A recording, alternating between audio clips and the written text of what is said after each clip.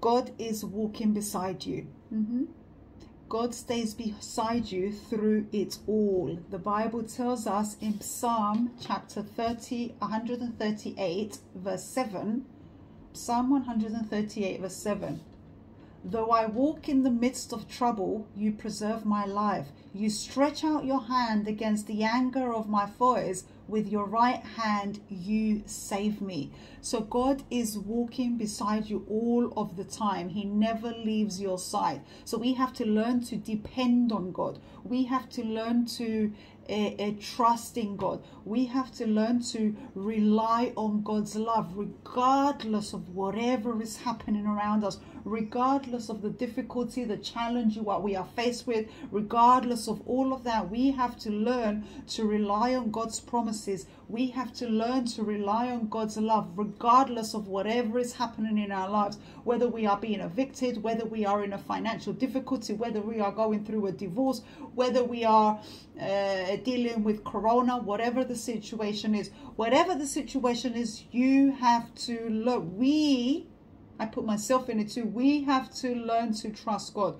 God has to be louder than the situation in our lives. When the situation in our lives become louder than God, that's when problems happen. So God has to always be louder than whatever you are going through in life. So you can be faced with an eviction. If you allow that eviction to become louder than God, that's when your problems start. But when God is louder than that eviction, God will lead you through a way to deal with that situation. You see, God's always leading you, but if you allow that thing to become louder, you won't hear the voice of God, the guidance of God. That's the only difference. So in any situation, it's very, very important that we focus on Jesus Christ. When we keep our mind focused on Jesus Christ, remember, what you focus on grows, and what you think about you bring about. So when we allow our mind to be focused on Jesus Christ, it frees our mind. It opens up our mind to see the miracles that God is working in our lives.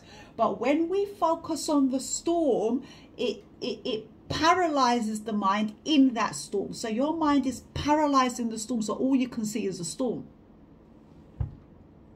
And so it's very, if you remember in the New Testament, Jesus was walking on water, and one of the disciples said, Master, if it is really you, command that I come and walk on water with you. And all Jesus said was come. And so I think it was Peter started walking on water toward Jesus. For as long as Peter was focused on Jesus, he was walking on the water. It didn't matter regard the waves and the hecticness and the winds around Peter didn't matter. You see, the waves and the winds represent the problems in your life. The waves and the winds around Peter didn't matter. You see, the problem was still there, the winds were still there, but the focus was on Jesus. So the miracle was being performed. He was walking on water. He was walking towards Jesus. He was performing the miracle, regardless of the problem still being there. But the second he stopped, took his focus off of Jesus and put his focus back on the problem, back on the winds, that's when he started to sink. And so whatever your situation is in life today, whatever your problem keep your focus on Jesus. Because when you keep your focus on Jesus, just like Peter did, you will find yourself that you're walking with Jesus through that problem. Jesus is leading you. How was Jesus leading Peter? Jesus, just by standing there, he was showing Peter this way, this way, this way. So Peter was walking that way. You see, but if Jesus was removed himself, then Peter would have no direction. He would say, what is it that way? Do I walk this way? Do I walk this way? He would have no direction. So when you keep your focus on Jesus in the middle of your storm, that is your direction. And Jesus will say to you, calm, so that he's telling you which way to go. The second you take your focus off of Jesus, in your problem, in your eviction, in your divorce, in your financial difficulty, in your health issues, the second you take your focus off of Jesus in your difficulty, in the storm of your life, that is when you're going to lose your direction. And that is when you're going to start to sink. You see, Problems and storms will always be in life, here, there, and everywhere. We have one tomorrow, and we have one next week, we have one next year. We're always going to have winds and storms and problems in life. But the thing is, are you in the middle of that storm? Are you sinking? Is that storm overwhelming? Is it overpowering you? Are the waters drowning you because you've taken your focus off of Jesus? Or are you in the middle of the storm, but you have Jesus walking with you as your direction, and you're performing the miracle as Peter was walking on water? You see, the choice is always yours. When you focus on Jesus, you free your mind to see the miracle that is actually being performed in your life. But when you focus on the storm, that storm actually paralyzes your mind in the storm until all you see is the storm. And then you begin to sink because you say, well, I can't see any way out. Well, the odds are against me when my back is up against the wall. You see? And so whatever issue you are going through, keep your focus on Jesus. A mind focused on Jesus is a mind at peace. A mind focused on Jesus is a mind at peace in the middle of the storm. Remember, Jesus was on the boat with his disciples, and again there were winds and there were waves and hecticness. Again, it represents the troubles, the issues in your life. The disciples were all hectic and scared, thinking they were going to drown. What was Jesus doing? He was comfortably sleeping away on the boat. And what's that telling us? Peace in the middle of the storm. Peace in the middle of the storm. You don't have to be awake in that storm and trying to fix everything and try to control everything and try to save yourself and save your life. You don't have to do that. That's what the disciples were doing because they didn't understand better. Don't be one of those people that don't understand better. Be like Jesus. Jesus came to be an example. Why do you think God felt the need to manifest himself in flesh to walk on earth among us? Why? To be our example, among many other things. One of them was to be our example. So we need to follow in the examples in the ways of Jesus. What was Jesus doing in the middle of the storm? He was sleeping. He had peace in the middle of the storm. Why? Because he knew that God, the Father, is working in his life. He doesn't need to be hectic trying to control everything, because what we do in situations like that is we interfere and we actually mess up the plan God is working in our lives. Just be still, be back, lean back, be still, and have faith that God is working things out. Just keep your focus on Jesus and go by the guidance of the Holy Spirit. Keep your mind focused on Jesus. A mind focused on Jesus is a mind at peace.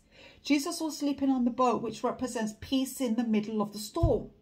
You don't have to be hectic in your life challenges. Have peace in your life challenges because you trust that Jesus Christ in you is sorting things out. Keep your focus on Jesus.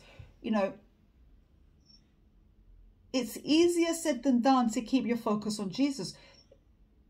It is difficult sometimes to keep your focus on Jesus when you're faced with life challenges, but it makes it easier to focus on Jesus. You have to trust in Jesus. If you don't trust Jesus, I tell you, it's going to be very, very, very hard for you to keep your focus on Jesus.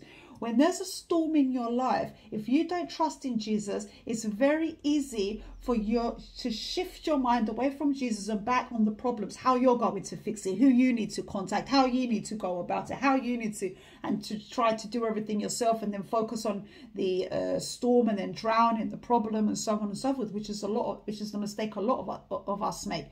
To keep your focus on Jesus, you have to trust in Jesus. Without trusting in Jesus, you're not going to keep your focus on Jesus in the middle of the storm. Without trusting in Jesus, the second the storm appears, you're going to shift your focus on Jesus and how you're going to do it yourself. And focus on how you're going to do it yourself. In order for us to keep our focus on Jesus in the middle of the storm, we have to trust in Jesus. And so, before you can keep your focus on Jesus, you have to learn to trust in Jesus. It is the trust that leads to the focus on Jesus. Without trusting in Jesus, it will lead to the focus on the storm. Pay attention, is very important. It is your trust in Jesus that will help you keep your focus on Jesus in the middle of the storm.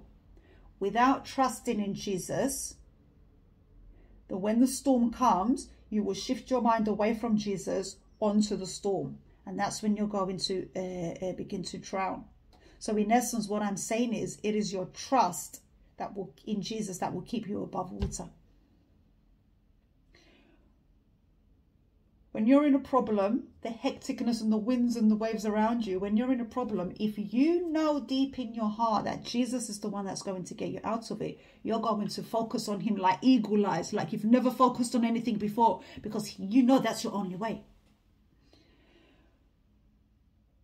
But if you don't trust in Jesus, then when the storms and the winds come, because you don't trust that he is your only way out, you're going to start looking for other alternatives. Like Peter did, who was looking around, took his focus off Jesus, and so he began to sink.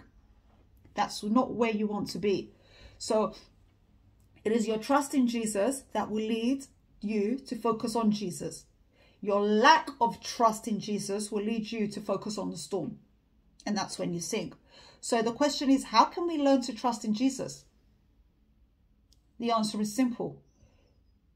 You can only trust in Jesus when you get to know him. Think about it. You can't trust someone that you don't know. You meet someone for the first time, you're not going to trust them with your life. You're not going to trust them with your finances. You're not going to trust them with everything.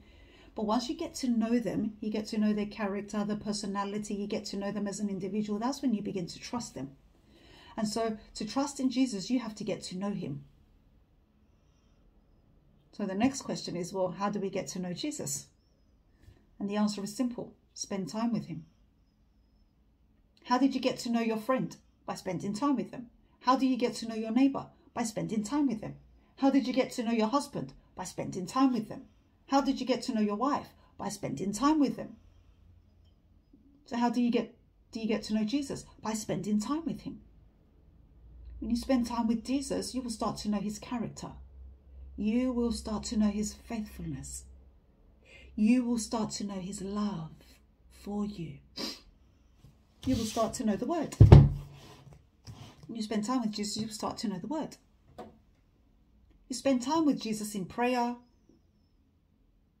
in the Holy Bible, fellowship, so on and so forth.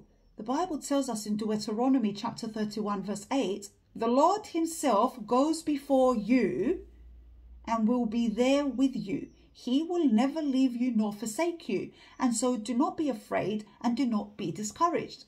And so the more time you spend with Jesus Christ, the more you will get to know him. The more you will get to know, the more time you spend with Jesus Christ, the more you get to know his character, the more you get to know how faithful he is, the more you get to know his word, his love. The more you get to know that he is always with you. He never leaves you nor forsake you, regardless of what your situation is. He will never leave your side, whatever your situation is, good or bad. But you will never have this level of trust if you're not spending time with him. The more you spend time with him, the more you will know his heart. And his heart is all about his children, you. And this deep, intimate relationship with Jesus Christ, begins to fill your mind and your heart of who this character really is, who this person really is, who this God really is. And once you know the power of God, the faithfulness of God, the love of God, the characteristics of God, not only will you trust him to keep your focus on him in all life challenges, but your challenges will begin to look small, poxy, tiny, compared to the mighty, the great I am. You see, the more you will get to know his heart, the more you will begin to know, yeah, he is protecting me. Yes, he does love me. Yes, he never leaves my side. Yes, he does go before me and makes my crooked path straight. Yes, he does live inside me. For greater is he who is in me than he who is in this world. In other words, for greater is the Holy Spirit who lives in me than any problem, challenge, person, thing, demon of this world.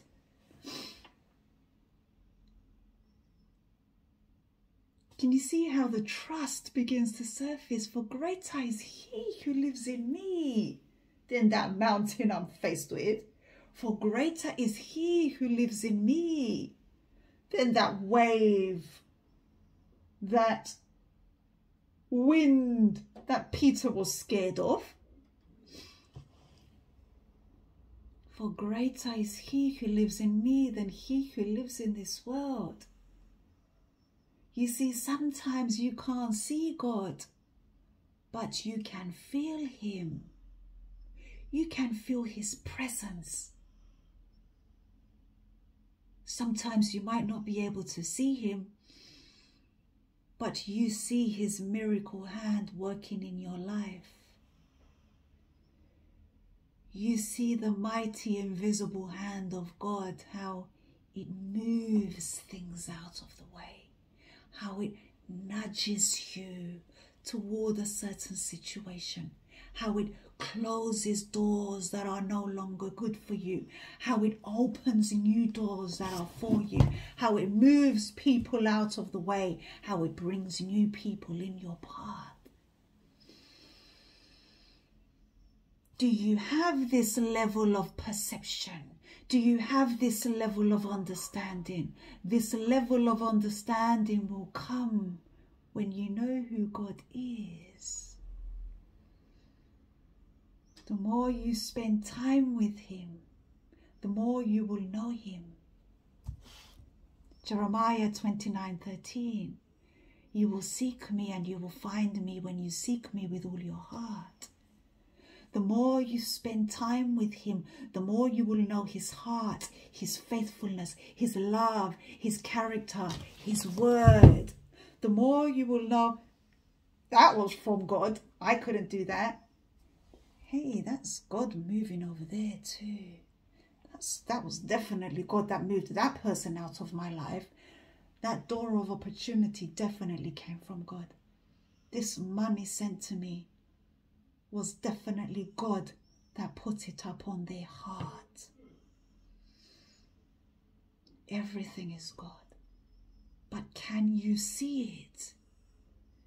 Or are you too busy pulling a Peter and drowning in the middle of the storm when Jesus was in front of him and he was drowning in the middle of the storm? You see, we no longer need to see Jesus physically in front of us because the Holy Spirit lives in us.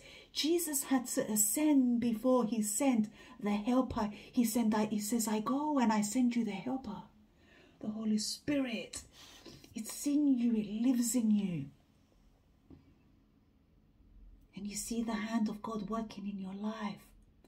And then what happens is, when you're out of that storm, maybe you're in another season in your life, you look back at that situation, at the storm, and you get to see everything God has done. If you don't believe me, look back and any challenging situation that has finished, that has gone, it's done and dusted, and you will see the hand of God. But do you really have to wait to get out of the storm to look back to see the hand of God? Wouldn't you like to see the hand of God in the middle of the storm? Which means you will be like Jesus on the storm, peace in the middle of the storm. Where you will say to the storm, be quiet, peace.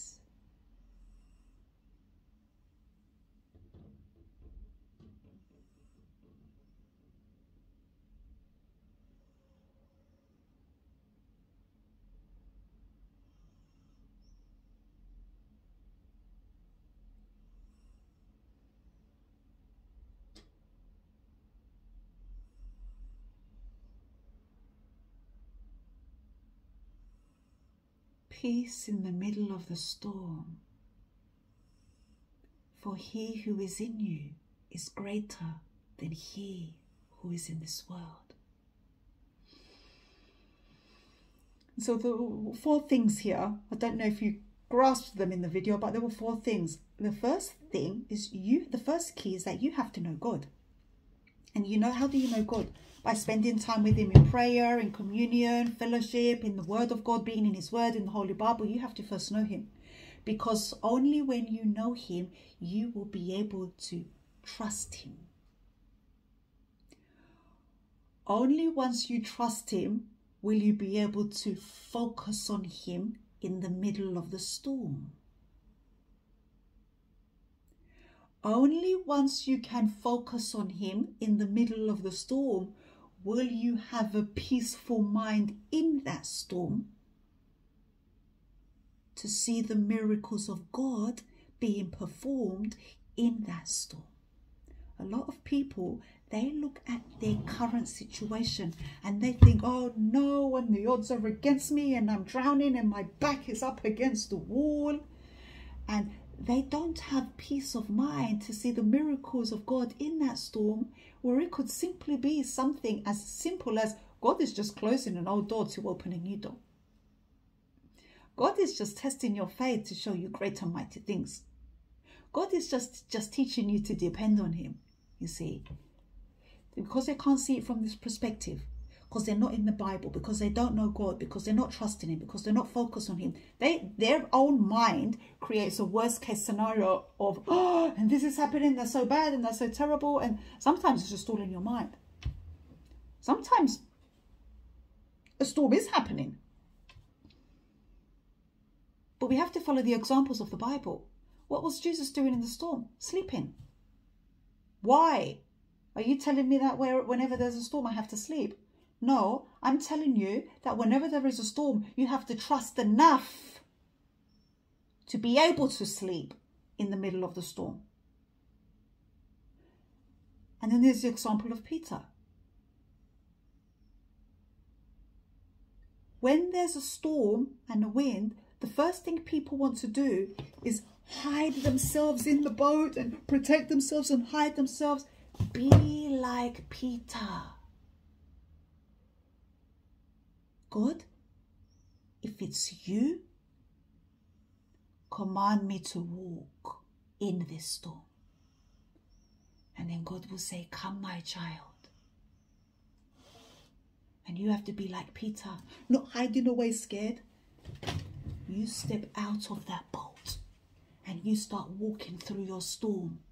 You step out of your boat. You think your boat is your protection. You create an idol out of your boat. God says, no idols, create no idols before me.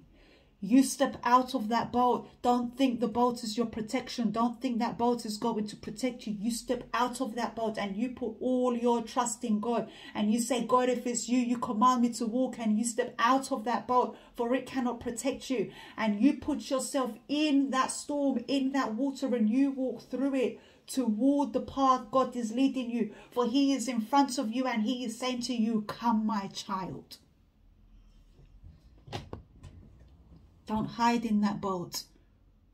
Don't hide behind this person. Don't hide behind your finances. Don't hide behind your boss. Don't hide behind the closed walls. Don't hide. Get out there. Put yourself out there and you say, God, if it's you, command me to come. And God will say, come. And God will tell you to take this path or that path or the other path. And the path God is telling you to take, you take that path and you walk like you have never walked before. And you keep walking until you reach the destination where Jesus is telling you to go. For he said to Peter, come. And all he wanted was Peter to trust him enough to reach him right here, so he can walk side by side with Jesus. And that's where you want to be. You want to be walking side by side with Jesus, because where Jesus is, no waters can sweep over you. Where Jesus is, no storm can come over you. Where Jesus is, no fire can burn you. And that's where you want to be.